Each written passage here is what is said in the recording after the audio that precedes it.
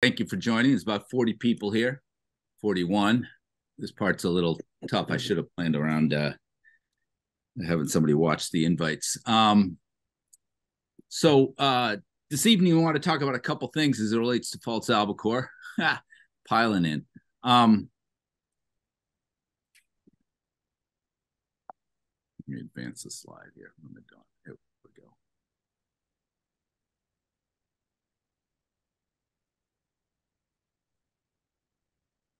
Very sensitive.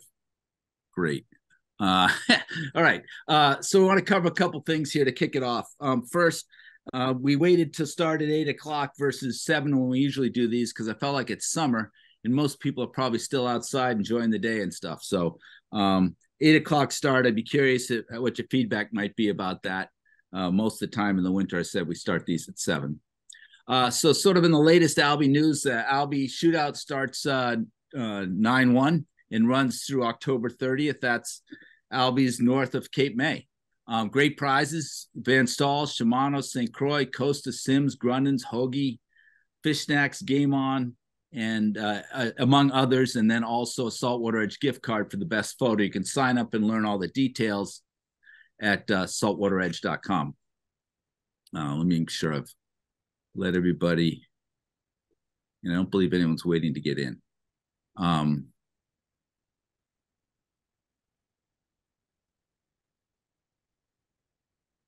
Oh, okay, there we go. Only one. There we go.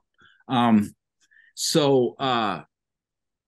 then in other Albie news, we started the, God darn it. Sorry, this is not exactly the system I was used the last time. Anyway, latest Albie news, year 2 of the Albie tagging studies in full swing. One of our wisdom panel guys here, Ray Jarvis, has tagged a couple already this year. What, Ray? Yep. Yeah, I've tagged a few. Was this with tags or the transducers with the aquarium? These were the spaghetti tags. So I'm doing a trip with the aquarium in Costa on the 23rd, I believe. So second year of the study, one of the things we did is we placed 73 transponders last year. That is catch and surgery. You can learn all about it at the Guide Association. And then the spaghetti tags that Ray and a bunch of other guides are helping us with. But of those 72 3 tags, 6 pinged, which is a transponder. And then a week later, 2 weeks later, 2 more picked up at Montauk. So only 3 of the, I think, but the lower release mortality than striped bass. You know, I think small study, of course, but I think everybody kind of thinks they're more fragile than they might be. No reason not to get them back in the water promptly, but good to know. Couple other facts that we know is that the last Albie left Montauk on November 14th last year. 24 of them showed up in Harker's Island less than a week later in the following week. And 3 have been recaptured as far as a couple off of Jupiter, Florida, Stewart, and then a few even further south at Key West. So a lot of pretty cool information at the Albie project. Another thing we're pursuing, combination of the Guide Association and the Rhode Island Saltwater Anglers. I applied for a grant from Rhode Island Saltwater Anglers Foundation. They supported it. And it's going to allow URI to take the NOAA data that comes in from on all species for all states, carve out the Albie and bonito, and produce a document, a study that'll tell us what the economic value of those 2 species are. That's important, along with the tagging data that ASGA is collecting to turn around and make a case to get Atlantic States Marine Fisheries to manage this species going forward. They don't now. So it's exposed. It's not even monitored. So as it relates to commercial or whatever else, we just don't know. So it's important that we get management for this species. So I don't believe anyone's waiting to get in. Okay. So that's where we are. Whoops. That's where we are with that. In other Albie news, there's a new app available in the last couple of days. Tom Fuda, I know, is on, and he has had a lot to do with it in the last couple of months. It's been a long project. but I bring it up because you can get a point in the raffle, the Albie Shootout raffle, for using Got One. And what Got One does is it's on your phone. You download an app from gotoneapp.com, and it'll when you catch a fish, and Todd, I know you've used it already, with a voice command or touch commands, you just say the fish, striped bass, false albacore, let's use that example, and I don't know, 24 inches, and that's all you need to log your catch. And then you're building a log on your phone of your personal catches in time. I don't believe it'll be very long. There'll be a photo feature as well that's pretty cool. But you can learn more about it at Got One. You'll earn a point in the raffle as it relates to the Albie Shootout if you show us a screenshot of a logged catch. So the other thing is they'll take this data with your permission and anonymize it for 15 miles. 15 miles is like from Newport to Block Island or Newport to Watch Hill. If your buddy said they caught a fish between Newport and Watch Hill, you'd be like, good for you. It's not really useful fishing information, but that's the way this data gets captured. But it's actually very helpful to fisheries managers and will help with management of all the species you might catch. You might start a log on. So go take a look at Got One. Go take a look at the app at gotoneapp.com. I want to introduce our wisdom panel tonight. First up is Ray Jarvis. He's in the red with the red face, the red shirt. From many days in the water, he's the owner of Salt of the Earth Sport Fishing. He's a member of the Saltwater Guides Association Albie tagging team.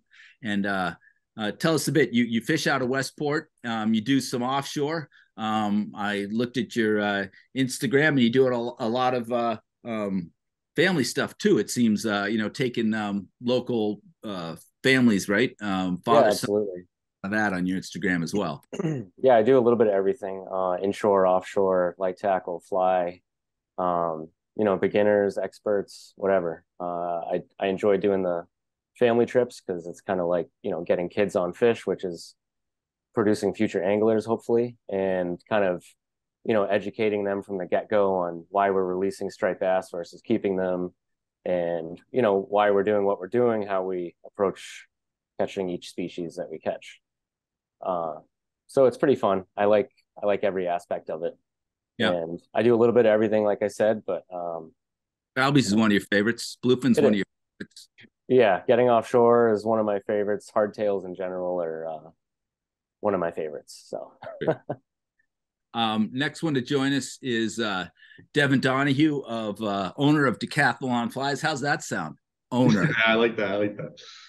And I pumped your tires here with the yeah. RI, works the saltwater edge, is on the track team, and they're 3-time A10 champions. And he throws the javelin an awful long way. So if you say something, I'm pretty sure you're going to get plunged in the back at about 100 feet.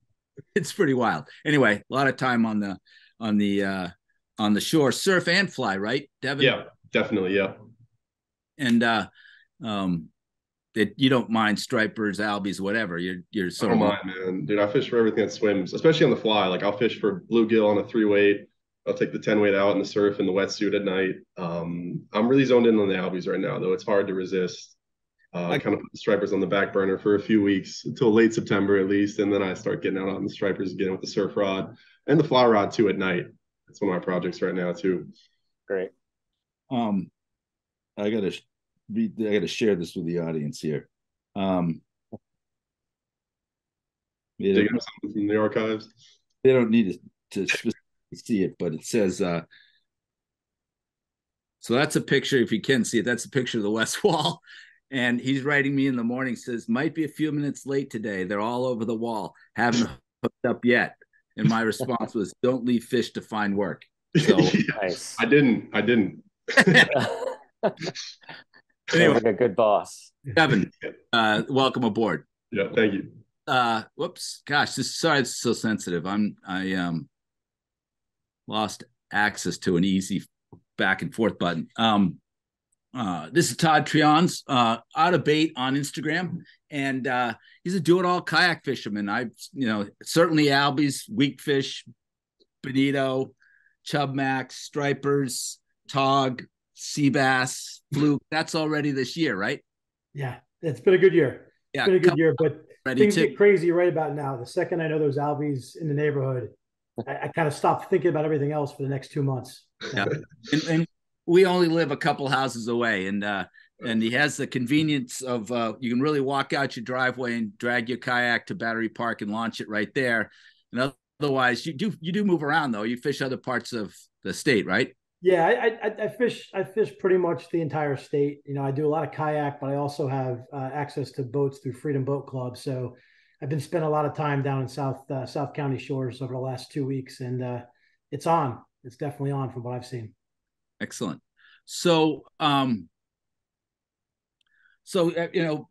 everyone on this call is caught an albie and held an albie. It's really a muscle. It's built for speed from the mackerel family. And what we want to do tonight is, God damn, this is frustrating. Gonna be everyone throw up. I apologize. Anyway, what we want to cover as it relates to albies is finding the fish, tackle considerations, rigging tips, some of the important bait fish to think about, favorite lures and flies, and tackle and tactics and retrieves, rather, I should say. And I'm going to ask the panel to chime in as we go. I put together a couple slides to give it some structure, but basically we're going to kind of swap around best practices, things like that, what we might have for some opinions. I have a couple surveys for you guys, and again, you can use the chat to ask any questions. So we would describe the albie as the nomad of the Gulf Stream, and wow, I apologize to everybody. This is very frustrating. So anyway, it's a pretty good satellite shot of the domain of the albie, but also it tends to appear where there's close contact to the Gulf Stream. So southern New England, obviously, Harkers Island, North Carolina, and Palm Beach. And sure enough, those albies that were tagged by the Guide Association last fall and the transponders we used last 14 months. So we're going to start to see them return here. They might even already have done so. But southern New England, Harkers Island, and Palm Beach are all places we've had activity on the transponders. So it's really we're learning a lot about their migration habits. So when you're trying to find saltwater game fish, as a general rule, you're looking for edges. Maybe the more uniform the bottom is, the less likely it is to hold game fish. And with the other thing I think you kind of, as a common denominator, looking for is where the game fish you're pursuing has a physical advantage. Now, albies feed as a wolf pack. They got great eyesight. Those would be two of their speed would be a couple of the primary advantages. So you're looking for locations where that physical advantage comes into play. And of course, you need to find the food. So what's that? I was just saying, absolutely. Yep. Some of the best albie edges would be deep to shallow. And I use this example right here in Newport.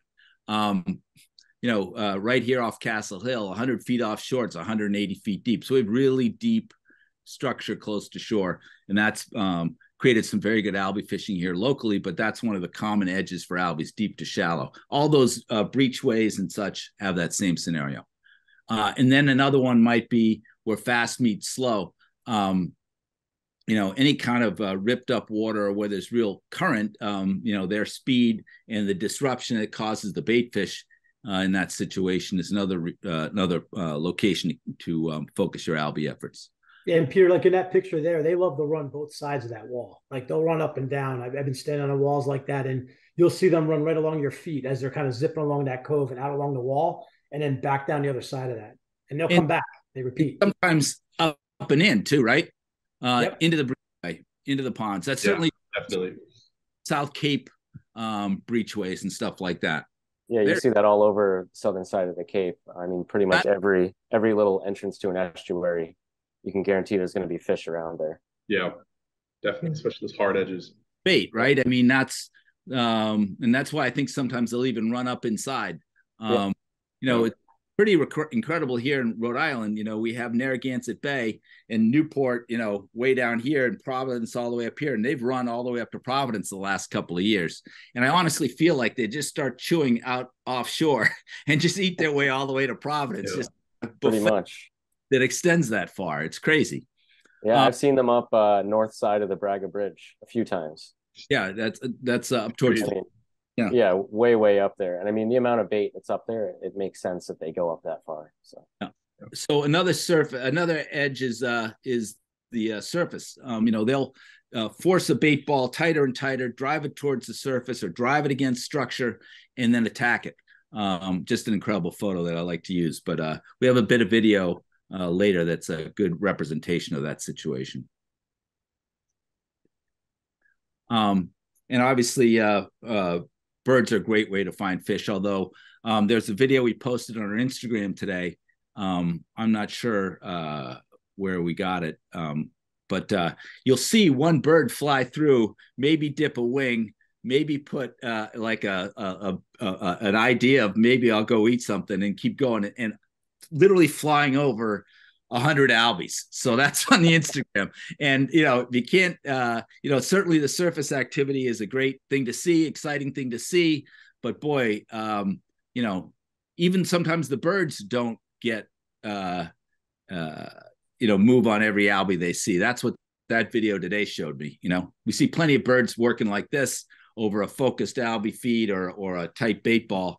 But I was surprised how, uninterested the birds seemed to be in that video that was we posted today. Well, Peter, it's interesting too. Last weekend when I found bonito, the birds were just sitting on bait balls. There was no surface activity. The birds were just sitting, and when you got closer to them, you could see the anchovies underneath them. So I started vertical jigging, and that's how I got the first one, to know that they were there. And then as they started to rise up and break on the surface, it was obvious. But just vertical jigging on those bait balls, you find them too. They're probably below feeding. Yeah, they were like 15 feet below the bait balls. Just, the bait was thick. The bait was, from surface to about 15, 20 feet down, and they were below. They weren't on top, but they were eating from below. Yeah, you'll often see that on the fish finder. Kind of once you start marking bait, you'll see those, I mean, with any species really, but, you'll see those faster dashes around the schools on the sounder itself. And I think that, you get into areas where you find bait like that, and you don't need to chase after every school of fish that you see come to the surface. I do a lot better just blind casting around the area, finding bait balls, working the edges of those. Totally agree. And not running over fish to get to fish, It drives me nuts when I see people zooming all over the place. I think with the Mike Laptoo, who's a diving fisherman, he free dives. And he was in one of the coves near here, and was the albies that were in there for like the tide. And he got lots of looks at them, and he saw 6 in a squadron or 60, and they might not even have been showing, but he saw it varied in size, but they worked in a coordinated effort, like you might think of coyotes or wolves working on prey. You know what I mean? It's not, there's no wasted effort, but they used as a squad to go cause an effect and then create their opportunity where their physical advantage takes over. The other thing was they've done stomach samples as it relates to the water column, Todd, and there are situations where albies have had, bottom baits, like choggies and whatever. I don't know what that is, but, stuff that you eat literally off the bottom, in their stomach. So it's not all up the water column. Your idea of vertical jigging, under a bait ball makes a lot of sense.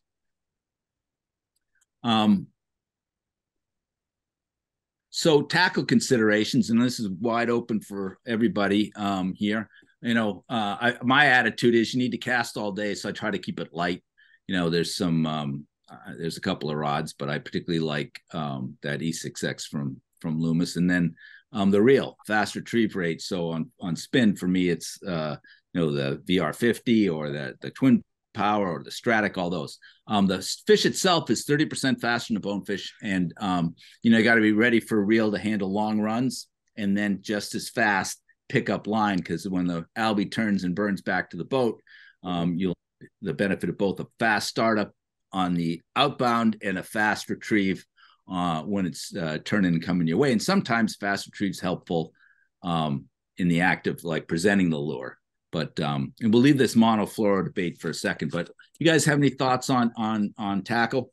I get a, I like a fast retrieve on a reel when we're fishing for albies. I get a lot of clients that, a fish is taking line and all of a sudden it stops and they're like, oh, I lost it. But I'm like, reel, reel, reel. And often, that fish is still there. It's just, like you said, change directions, come back at the boat just as fast as it ran from the boat. Yep. So, a lightweight setup, if you're throwing spin all day, it's ideal, but definitely a fast retrieve.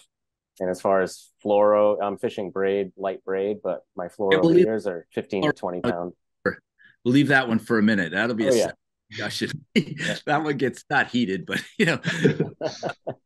But how about the rod length? 7 foot, 7.5, 8. What do you have any thoughts on that, Ray? 7 foot, medium fast. That's kind of my go-to inshore setup, anyways. But throwing epoxies like a Joe Bags epoxy or a Hoagie epoxy, you can throw those things a mile. And I just like a medium fast setup, so I can kind of feel what's going on, but still create a little bit of action and still have plenty of backbone for when I do get tight. Sure. Yeah, Todd, for you on a kayak, any considerations on length? How do you approach that? On kayak, I'm 7 foot across the board. Medium fast, same that Ray said. Love the Stratics. I tend not to take my more expensive stuff like the Stella on the kayak, just because I never want to lose it, right? But on the boat, I'm running a Stella with a custom Albie pole from Crafty One, and then I have a Chris Hobbit rod, an 8 foot. That I'm using to throw the unweighted Albie snacks around, right? So I always have 2 rods ready to go. One with epoxy and one with a soft plastic like an Albie snack in case they're close to the boat. Because when they're real close, you can flip the Albie snack real close and get it there in close proximity without over firing an epoxy at them. Sure. Hey, Devin, from a fly perspective, and I know you fish both, but why don't you cover fly? What do you, shorebound fly guy? What do you fishing in that situation? I think just a 9 foot, 9 or 10 weight rod. The 10 is nice in the wind. The heavier line can cut through the wind a bit better. Something with a light swing weight, man, it definitely pays to get a little bit nicer rod with a better blank, because you're going to be casting a lot and it's going to test your casting efficiency. You want to throw tight loops. It'll just make it easier. And I mean, you're just dumping 90 to 100 feet of line every cast. With some type of, I know we'll talk about fly lines later, but some type of, softball on a string, as I've heard you guys call it, like just like a 30-foot shooting head. It's kind of the standard. For spinning from shore, I think like a 7.6 or an 8-foot rod is kind of the sweet spot. You kind of trade off casting distance for like handiness when you're going on the rocks and trying to land them. A shorter rod is a bit nicer to, get to the fish and grab the leader. But you're going to trade off some cast distance, and just like a 3,000 or 4,000 size reel with 20 pounds super slick. Any really 8-strand braid, I think, is just perfect. Yeah.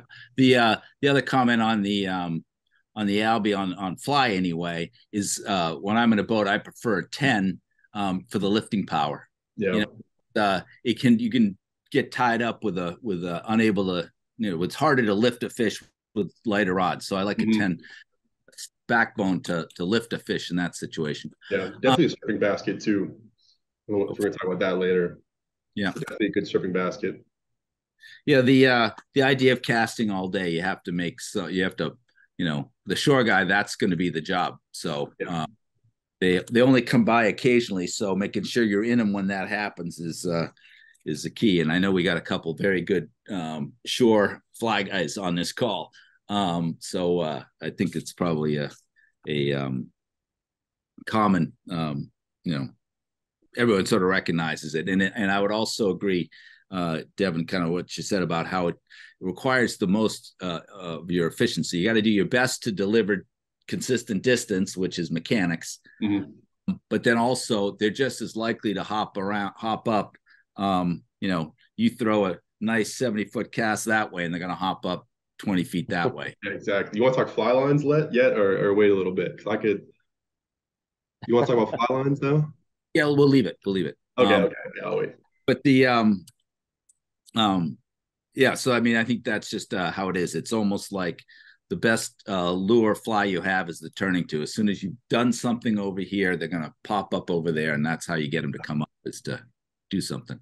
Anyway, talking a bit about mono and fluoro. Anybody have any strong feelings about why they would use mono, or what is the reason you use fluoro? Ray, what do you do most of the time? I'm fluoro. I don't use any mono anytime, any place. For stripers and everything? For everything, yeah. Fluoro, I just, it's got, as long as I give it a good stretch, pretty much no memory in it. Yep. And it's going to be a little bit harder for them to see, more abrasion resistant. And in general, just easier to work with. Yeah. And, for albies, I'm fishing like anywhere from a 12 if they're super finicky, but generally like a 15 to a 20 pound. For clients, I'm fishing 20 pound just so they can hold on to fish more. But personally, if I'm fishing my super light setups, I'll fish like 12 or 15. Yeah. So, yeah. I think I hear commonly, and I think abrasion resistance is a reason to choose fluoro. Yeah, absolutely.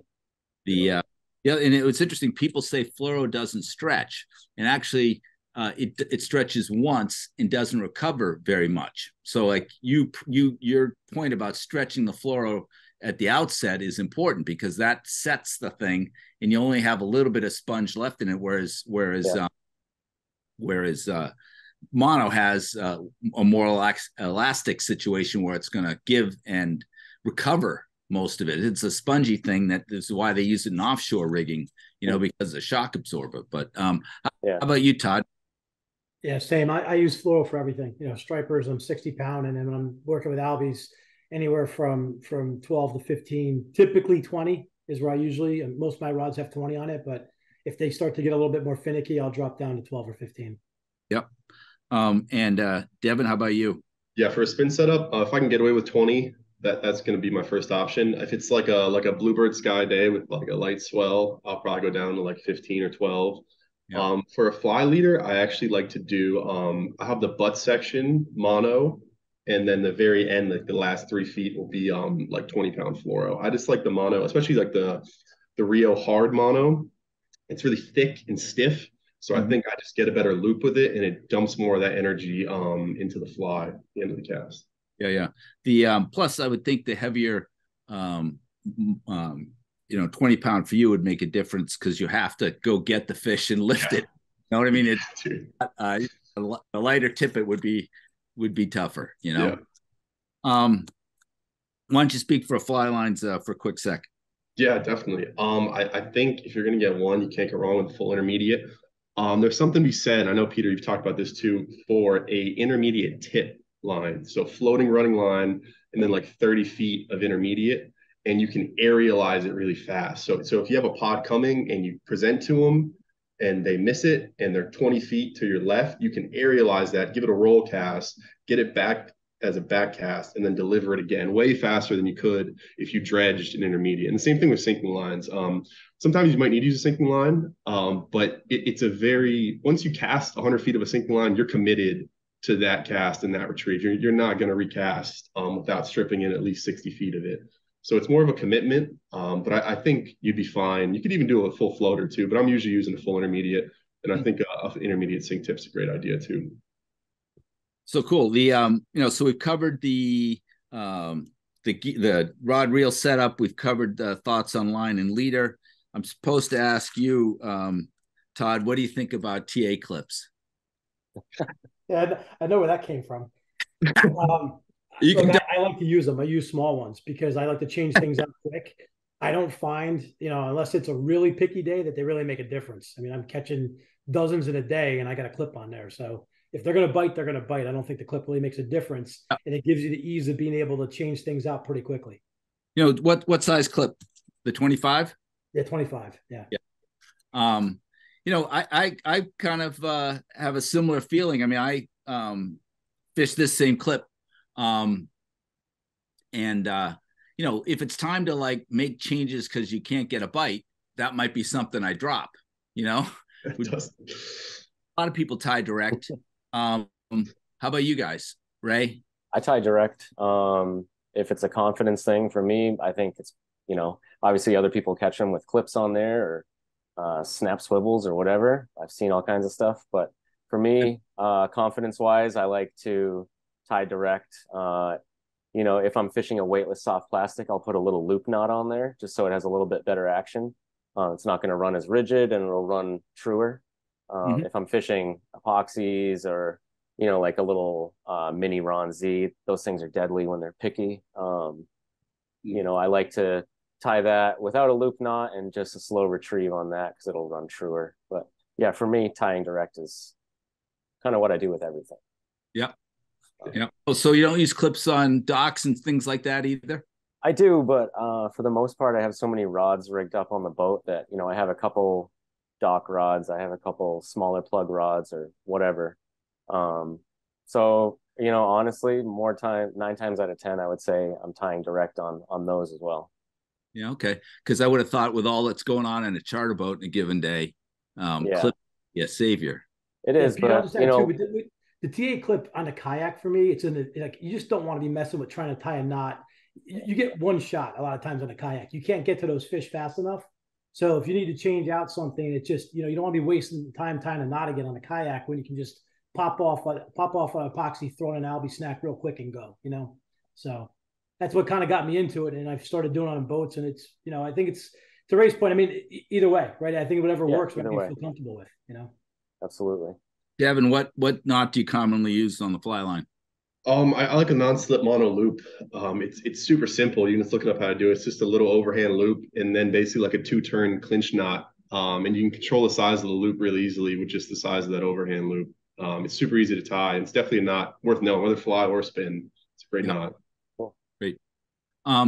Peter, the only other thing I'll add is I do use a small swivel sometimes to that TA clip to cut down on line twist, because you get a ton of line twist if you don't have it. So I recommend a small swivel above the clip to cut down on line twist. So they're okay. So both those pieces of hardware at the lure, not the swivel up at the top of the leader. The swivel is, what I'm doing is I'm putting the swivel at the end of the fluoro and then putting the clip through the swivel and then popping the lure onto that. So it's really the swivel is attached to the clip. Yeah, I forgot to ask, what do you guys leader length wise? Is it 3-4 feet, Ray, something like that? Or you almost the length of the rod for albies. I tie a little mini Albright knot from my braid to my fluoro, so it goes for the guides easy. But basically the length of the rod is kind of my go-to leader length. I'm making conscious effort with my spin to maintain the leader and keep it long. That's part of what a clip, because you stop swapping, chopping the leader down while you're during the course of the day. That's a good point. Yeah. So let's launch this poll and ask you guys, the rest of you, what lure do you go to first?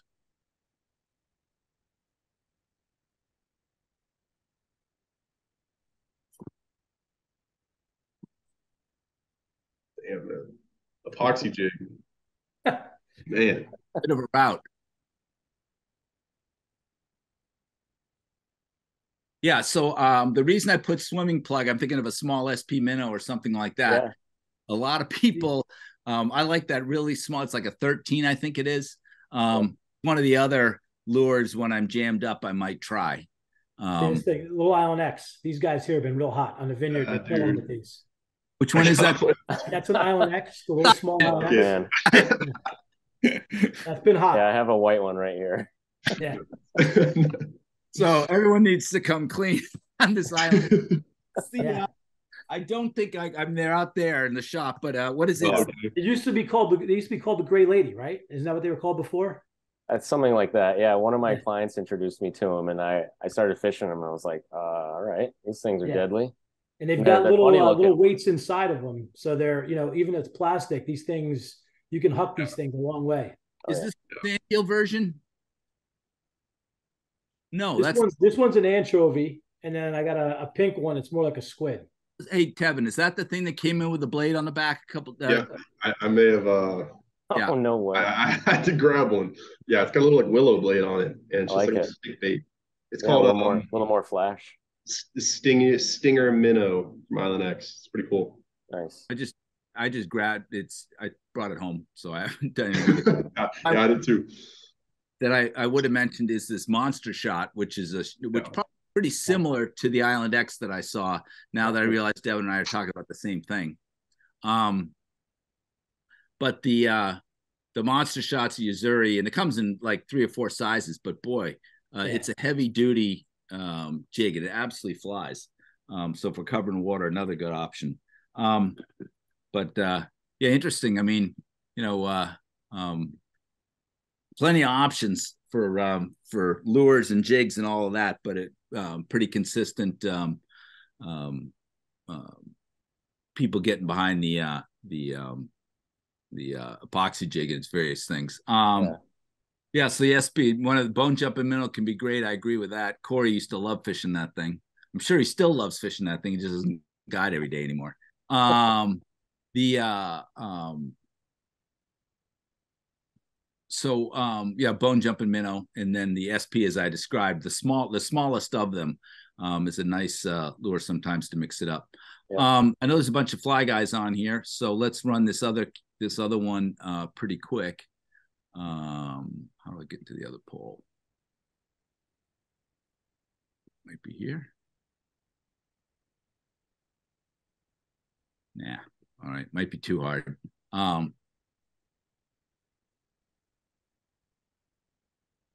shit. All right. There's that. For fly leader length too, I meant to say something about that. Usually between like 7 and 9 feet. Yep. Around there. Yeah, so we covered the thank you. So we covered the rigging. Let's come on, go away. So let's talk a little bit about baits. Not all bait is created equal. Some baits school tighter than others, like bay anchovies and peanut bunker are tight schooling, and that albie feeding behavior of really, creating a bait ball and swirling around it and slashing through it works very effectively against those kinds of bait. There's other baits that are around a ton right now, less so the sand eels, but the silver sides are everywhere. Yeah. And it's a loose bait, often more in the middle of the water column as well.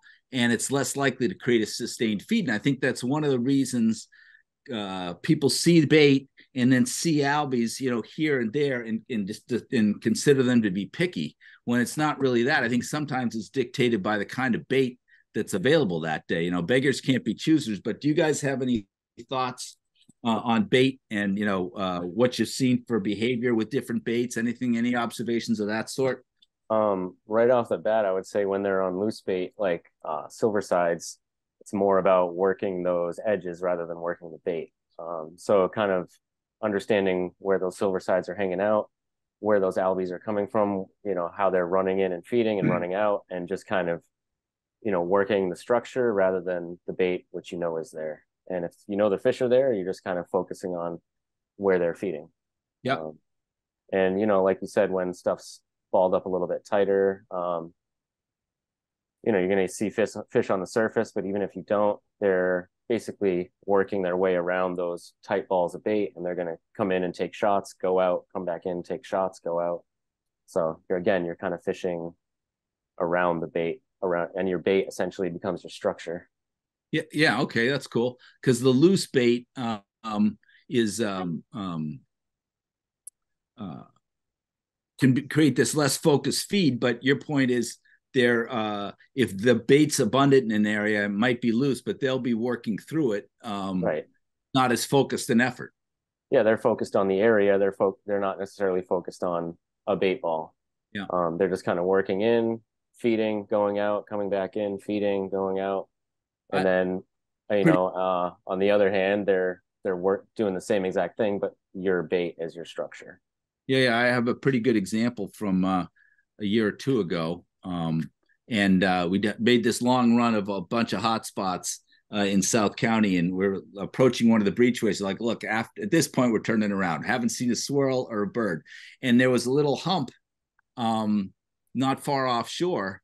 And if you didn't really you saw swirls, and you never really saw an albie, pop out of the water, but went over there to investigate, and that's where they were. And there was bait, it was silver sides on that structure around it, and it's just enough of a speed bump to stop the bait from moving down the beach. And the albies found them, and that was it. It wasn't a big free-for-all thing. It was pretty.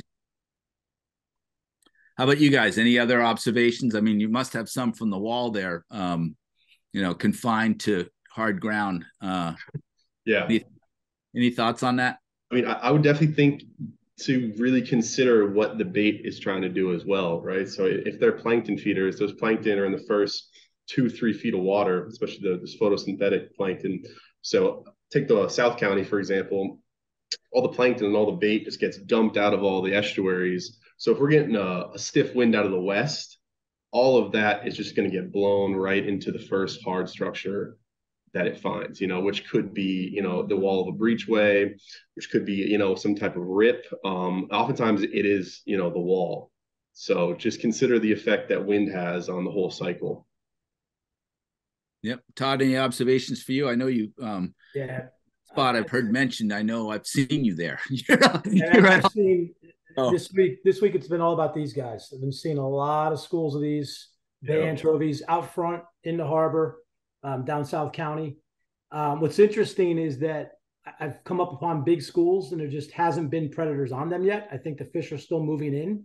Mm-hmm. We waited on some schools yesterday morning before the fog rolled in, and it was all stripers on, but later on in the day, I know guys were there getting albies. So it's just a matter of the schools finding the bait. The good news is there's tons of bait around, out front off the drive. I've seen it in the harbor. I've seen it down in South County. When I first came across the bait, I waited. The dolphins showed up. When the dolphins showed up, I'm out of there because I know the dolphins are after the same thing I'm after. Mm-hmm. But I moved a little bit further down south and then found them, and that's where the hardtails were. So sorry, just making myself a note for later. There we go. Well, excellent. So this idea that the different baits produce different types of feeding. I think this next one's the video. Nope. Oh, there you go, Todd. This is an old picture. But yeah, same thing. That things can be a curse, 2 inches. 2 inches long. What's the solve you guys have when the bait's so small you just want to throw your gear in the water? Yeah, imitations. Going small. Right there, Devin. Yeah, do a little snot bait fly. Gotta have them. I mean, sometimes you literally have to have them. Right. They won't touch anything else. Yeah. The peanut snack, or I start tying on a hoagie fly, like something else, right? And then what ends up happening is you get hit on both, and it blows up. But it's all right. You'll use the lure to throw the teaser, the fly. Yeah, I mean, I'll tie a teaser like 3 foot up from an epoxy jig and just bomb it out there, and the teaser is what they typically will hit. Yeah. Fishing teasers is definitely a good way to go. Done that a lot, and even when they're on small bait like that, I think just kind of keep throwing in there and kind of presenting it. Whether it's a tiny little, I got like a 1/4 ounce Joe Bags epoxy here, tiny one, and then a little tiny hoagie one as well. Mm-hmm. And just getting those in there and presenting them, you're going to get bit eventually. So when the bait's tight, like those anchovies we described, or the peanuts are all silver, but the anchovies, there's I think I've found that when there's an awful lot of bait, I want to stand out. Let me just see what the next slide has on it before I start yapping. Yeah, okay, so we'll run this slide here if I can. So this is a good example of a bait ball. Tough to be an anchovy.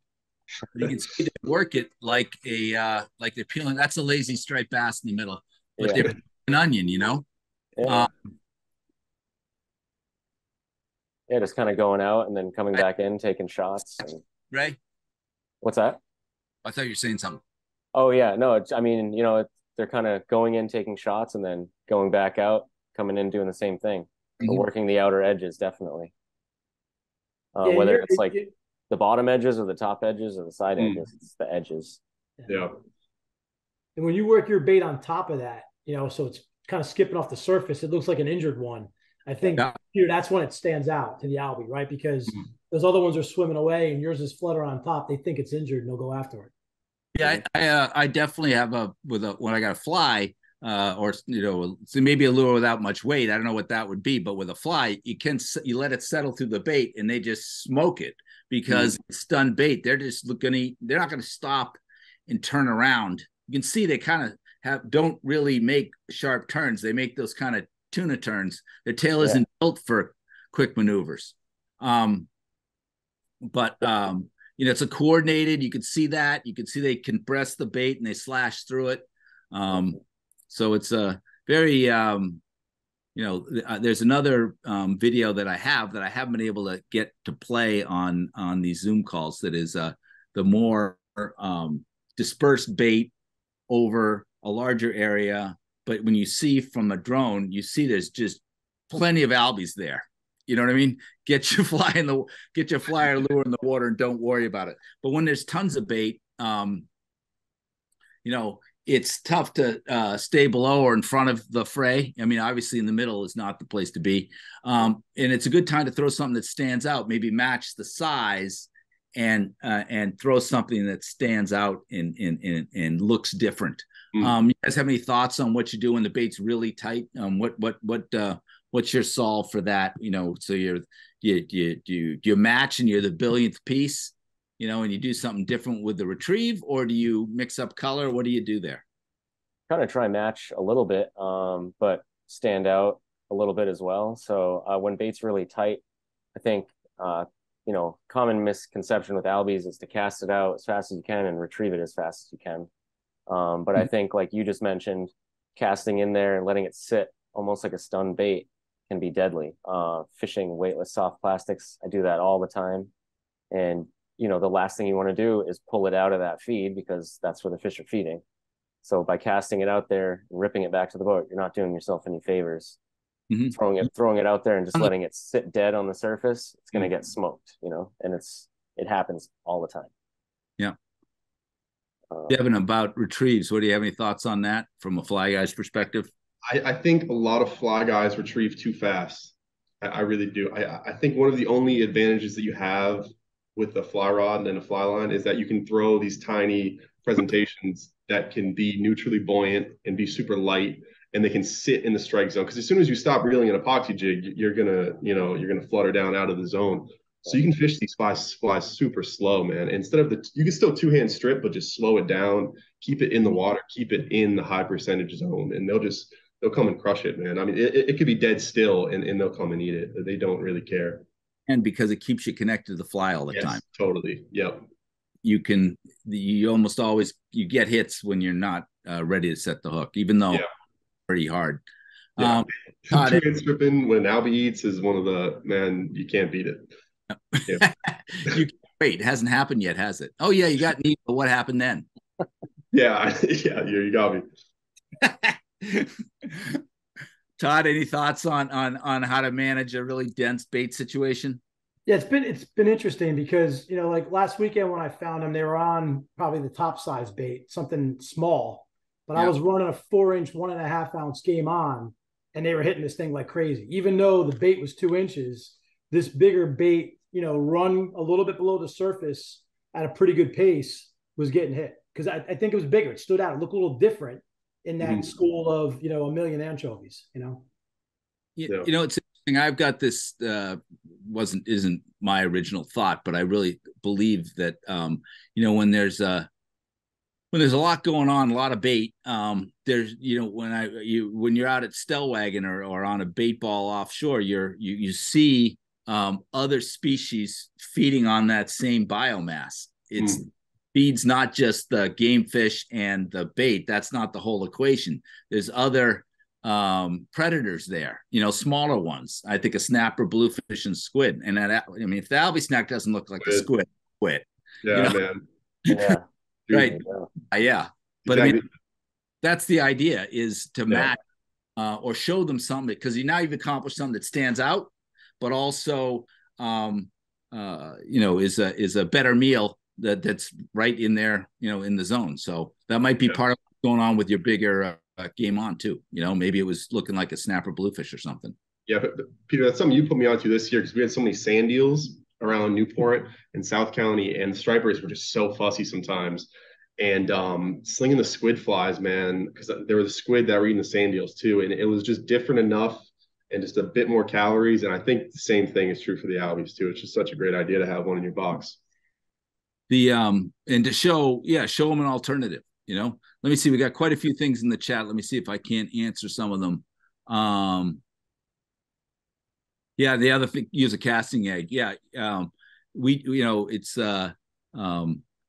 Tell a quick story. We have a lot of plug builders that come into the saltwater edge, and they got a great dart or a pencil or this or that. Over the 30 years we've been here, there's been a lot. We've seen a lot, and they're like, "Hey, this thing's great." And I told one of them, this guy Larry, go home and build me a casting egg of the same quality that you do the lures, through wired and everything else. And he's done that. And I tell you, we're totally sold out right now, for the record, but basically we've sold so many of those over time, far more than we would have sold of anybody's darter or something else. It's ridiculous. But the casting egg is a solve when you're trying to deliver something light.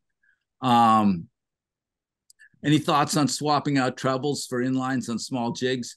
I think it's the trebles can be a pain in the ass, and also with Albie they bleed pretty good. So curious if you guys thoughts or guideline you use when swapping out of trebles. Any thoughts there? Switch them out as often as I can to a single.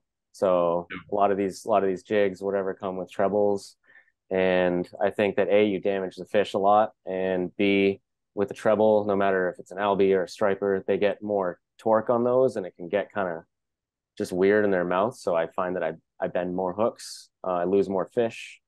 If I can get a fish on a single, the catch rate goes up, and the release rate, the mortality rate, I would assume, goes down. Yeah, because it's not damaging fish. When you have like a size 1 or the 2 trebles that you typically find on the smaller epoxy jigs, what do you swap to? Do you use the Zo-Wire? Do you use the VMC? Do you have any? I use I kind of go to like a little VMC or like a little BKK. I got like on these ones. This is that new Hoagie surface eraser, the 4-inch. Yep. And it comes with this little, I don't know if it's actually a BKK, but it's a really nice hook, and can't really straighten these things out. They've been awesome, and you get a good hook set on them. So yeah, I like about that size, for albies. I'll switch to a VMC 1.0 is fine. Inline single 1.0 is a good one. And kind of match the weight of the treble you took off, because you're not trying to much match the size as match the weight. It doesn't really make a difference, I imagine, on a metal jig.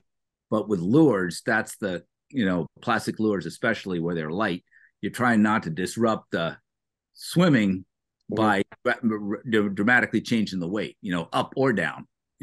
Don't go with like a super heavy gauge hook if you came with a little skinny wire one. Try match it. Good stuff. And I'll say with the albie snacks, those BKK Titan Rider 4.0s with the bait keeper, that helps keep that bait up against the top, right on top edge. It's not sliding down on you. So these things came out last year. This has been a great win. Yeah, that's nice.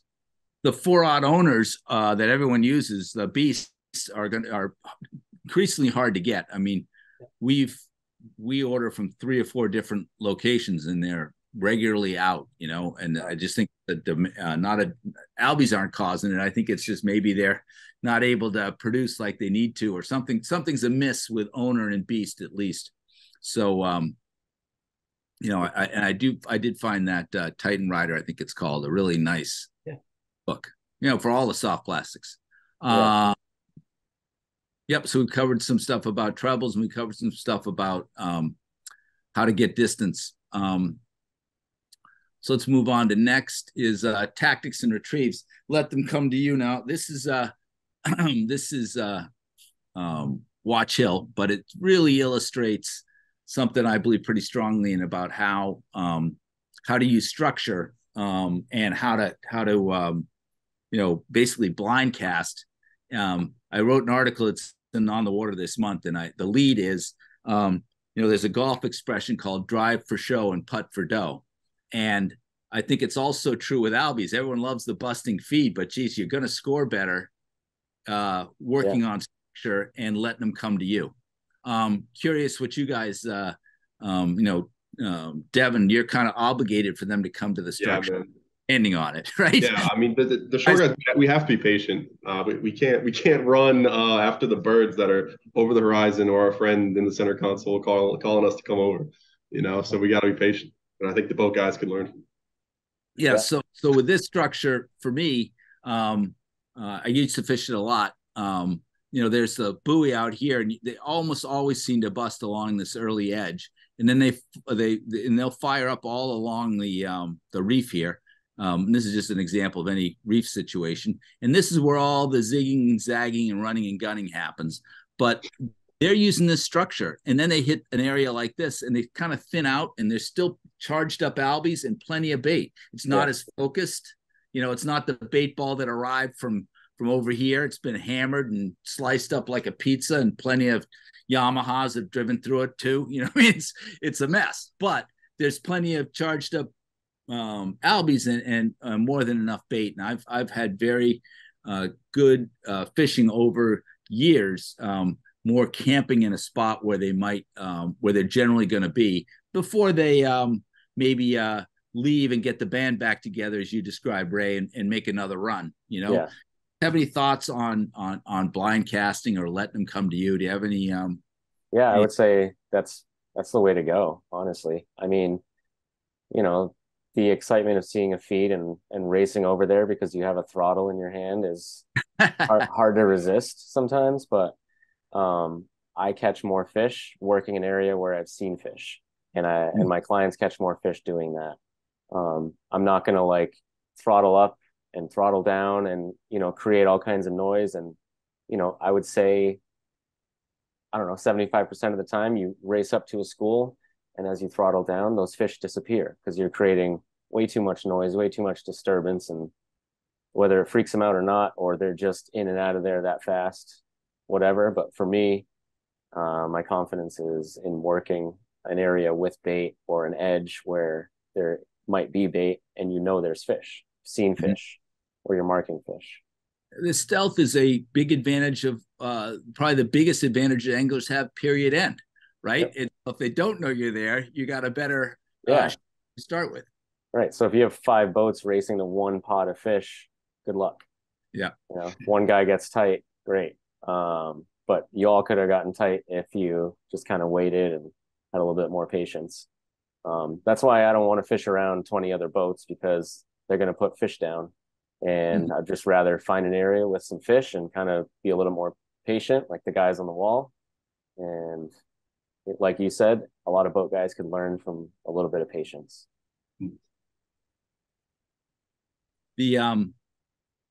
So Todd, you glide around in that kayak. You're super maneuverable.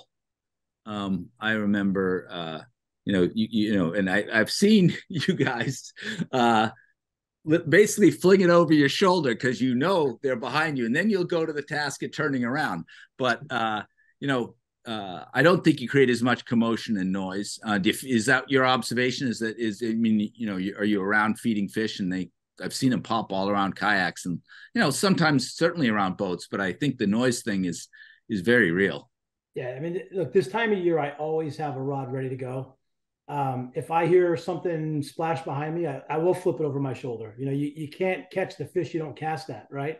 So, just throwing that thing back and then turning yourself and bringing it in at whatever retrieve makes sense, it's giving you an extra shot. A lot of times this is a game of percentages, and you can't hit the shot you don't take, right? And, you just got to get cast out there. And, last weekend, I had 5 fish, and 3 of them I got on the blind, so they're not always going to be breaking. And I think, every cast you don't take is a missed opportunity. Does blind include trolling for you, Todd? I don't troll that much for hardtails. I really don't. For me, I'm working structure. I'm working around rocks. I'm working around ridges. I'm working walls, things like that. This week out front, the bait's been in tight. It's been just off of the rocks, where it's kind of goes from the break down to 15, 20 feet. They've been in those areas, so just kind of working some blind casts along there, and you never know what you'll find. It's certainly true for me with albies. We have a joke around here. We call it ABT, always be trolling. If you're just putzing around, it's a good idea to Yeah. leave, a jig or a Ron Z or the fly, especially if you're only making small moves. But it's not uncommon to get that thing lit up, in that situation. Just have something in the water all the time. Even But if fish the are hardest thing with clients is they see a feed, and if the fish aren't up, they won't cast. And I'm like, just throw it. I'm like, throw it, and it's hard. People don't want to throw it if they don't see fish. So the well, good. I think we covered that idea of letting them come to you. And I think we got a little bit on retrieves already, but there's certainly the steady, whether it's fast or slow. There's the let it settle, which is to fall through the bait like a stunned bait fish. I think I've heard that. How about maybe you spoke a little bit to it, Todd, but the burning the jig or keeping it on the surface, skipping it along. I know people do that with epoxies. Any other, what are some of the retrieves you go to when the going's tough? It's funny. I think when the going's tough, you want it to be making a little bit more action on top. I mean, I fish Harkers every year too in November, right? So Harkers is a totally different retrieve than up here. Down there, your tip's up and it's really skipping. Here, you can run a little bit faster, a little bit below the surface, but it's just I've seen very different retrieves work down there than up here. Depends. It's a very different population of fish down here than down there than up here. It's actually the same genus and all that. They're just bigger. There's monsters down there, and they're mostly actively feeding. You don't find tough days down there typically. No, they're going to feed. They're chewing. Yeah. 22-pound albies on spin and fly. Pretty good. That down there, that's about the biggest I've seen is 22 pounds. I know up to 25 with Terry Nugent and Riptide. We were trolling bunker 18 miles offshore for kingfish, and a 22-pounder hit a bunker, full-size adult bunker on wireline. I was offshore 2 days ago, and we're throwing topwater plugs for yellowfin and jigging for yellowfin.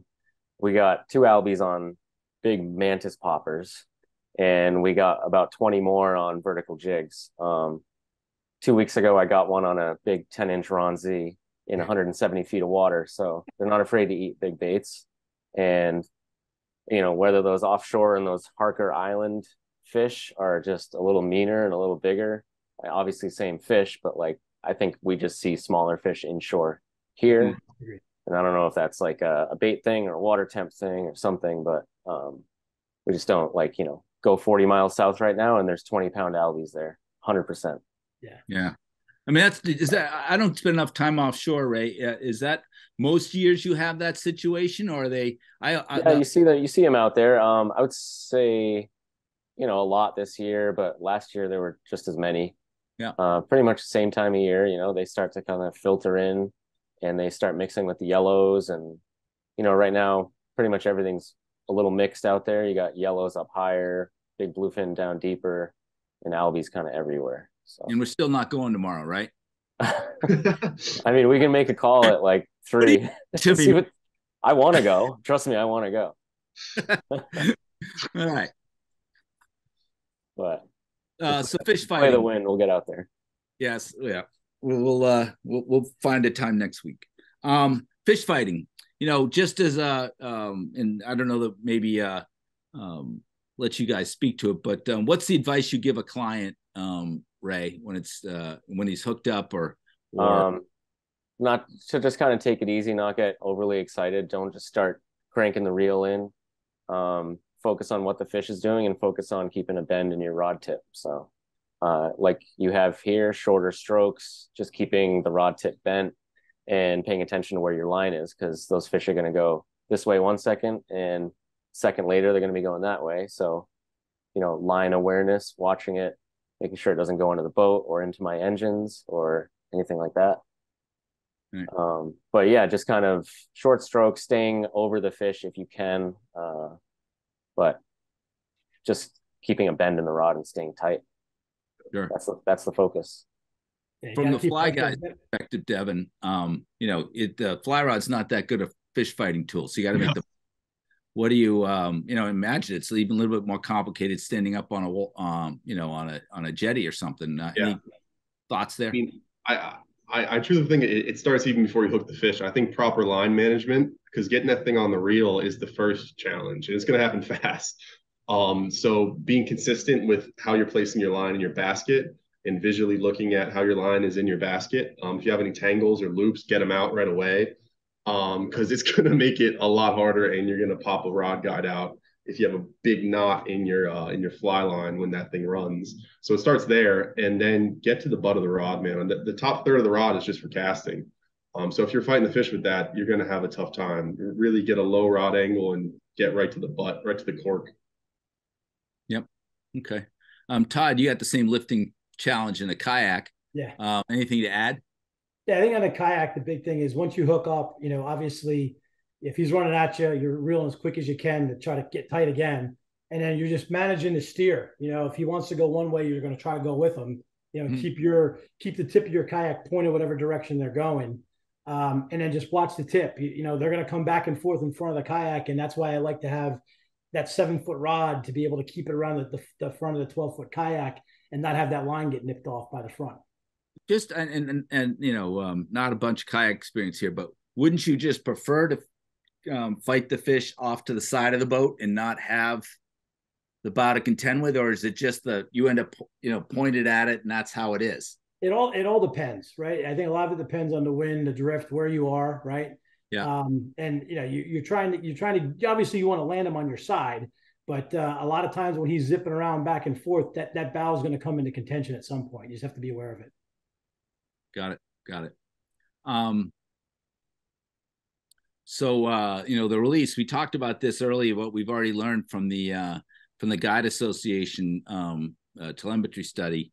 This was catch, surgery, and release. We put in about a AA battery sized transponder, opened the fish up, put it in their belly, and closed them up and released them. They had water running over their gills in this kind of unique road cone thing that they were swishing water with, but pretty durable fish, but would encourage you to get them back in the water as quickly as possible.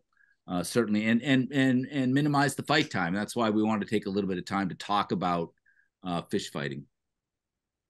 Yeah, I think getting those fish to the boat as quick as you can. They're obviously going to live, you have more of a chance of them living. Minimizing putting them on the deck of the boat, dropping them. When you're trying to get a picture, hold on tight to that fish because he's going to shake. I don't think a lot of people realize how much they shake. But just doing your best to not beat up and bruise that fish and bash it around because, they're trying to get back in the water. Just hold them by the tail. I kind of like give them a good grab and that fork in the tail. I mean, it's kind of the tail's on one side of my palm and that, I guess like the peduncle part of the fish there is kind of like right through the middle part of my fingers. So then you have a good grip on them, almost like a handle. Yeah, it's like a built-in handle. Exactly. Yeah. Great way to land them too. Just grab them by the tail. I find when that dorsal fin starts to go flat, they're in trouble. If that dorsal fin's sticking up, they're good. If that dorsal fin starts to go flat, that fish is in trouble. You got to get it in quick. Yeah. Excellent. Jay Leno's house. Nice. Yeah. Good spot. You're damn right. Spot burn, I guess. Yeah. It's all right. We all know that one. What's that? We all know that one. So I don't see any other questions in the chat, but I'd ask you to fire away if you have any. We're going to start to wrap this up. I want to thank everybody. I want to first thank the panelists, Devin from Decathlon Flies, Todd from Out of Bait, and Captain Ray Jarvis from Salt of the Earth Sport Fishing. I'll send you guys a note tomorrow where I will draw the raffle and we'll give you the contact information, anything we've mentioned, Guide Association, Albie Project, Ray's Business, that kind of stuff. And apologize for the slide advance thing. That I use Zoom a fair amount, but haven't done a presentation since it was cold out, and some part of this setup wasn't quite what I wanted. But if there are any questions, also thank you to the participants. We had as many as 51, and we have 50. So I think we've delivered some insights and content that you guys found compelling, or you would have gone to watch, I don't know what, on TV or something. So thank you for hanging out. Here's some questions, I believe. Let me just check. Yeah, I just saw that question. Yes. Identifying hardtails, I would say you're looking more for slashes or super aggressive kind of splashes on the surface. Bass tend to be more of like a little pops on the surface, and bluefish a splash, but not as intense as an albie, I would say. So either slashing or up, and the hardtail splash is more angled. Yeah, that's a good point. Yeah, because early on I agree with the bonito slash. That's the one I'm thinking of in particular. Yeah. But the bluefish create a lot of false alarms in the late August time frame. Oh yeah, big time. He wants to find albies, And I think some albie feeds can be overlooked because you'll just see them kind of rolling, like almost kind of coming up and just sipping bait, rolling on their side, and it almost looks like a bass rolling on the surface. So yeah, something else to look at. Ted, I can tell you that it wasn't albies, but it was. They've popped through the canal here and there to like sandwich, but there was a fair amount of bonito, and it was an albie that was caught in the Merrimack River 2 years ago. Must have been lost, but we get tarpon in the fish traps here at Little Compton too. So who knows, right? There's a lot going on that we don't know about, is what I would contend. So quite likely, as water's warm, they're going to spend more time further north. You guys kind of covered that bass blues blitz thing. That was a good answer. Thank you, Todd. What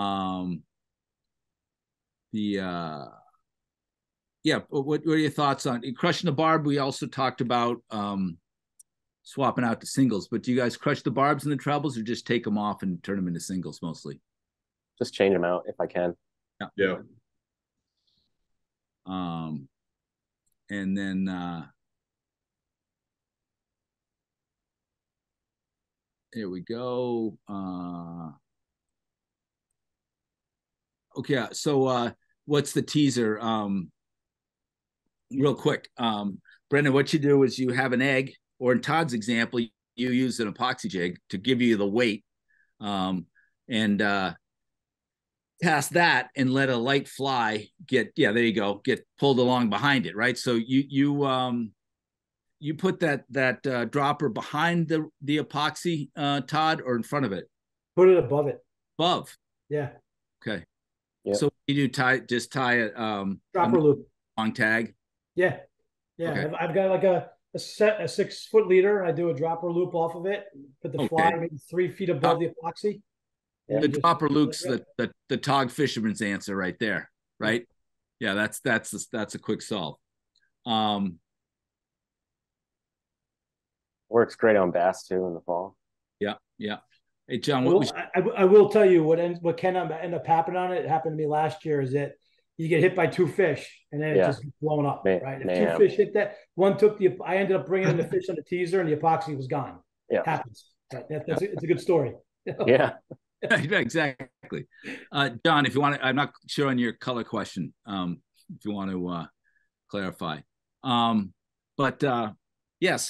want to thank everyone for hanging out and taking it all in. And any questions, ask away. Send them to Peter at Saltwater Edge or something. Oh yeah, there we go. So do you guys have any color preferences on the jigs, maybe, or the Albie snacks? Mine would be the brighter, standout color or standout size when there's just a ton of bait. But any other thoughts along those lines about color or when? White. I always have silver, pink, and anchovy. I always have those 3 at a minimum. Yeah. Yep. I go pink, white, and kind of squid anchovy color. Yeah. Yeah. Same. My go-to. Same. Pink, white, tan. Yeah. All those are either the small bait anchovy kind of color or again, squid, that Albie looks like a squid, and yeah, the squid color is good. Those Albie escorts or Albie hordes, whatever you want to call them, look like a squid, and seems to be the answer in a lot of cases. Well, I want to thank everybody for attending, especially the panelists. Thank you guys for your time, and we'll find a way to do another kind of tackle and tactics here when we have another good topic to talk about. But you guys, everyone online here, enjoy your Albie season. I'll reach out tomorrow with the raffle and some contact info and a link to the a link to the shootout, and a link to the Albie project. Thanks a bunch. Again, thanks guys. Take care. Thanks, guys. Have a good night. Bye-bye. Bye, everybody.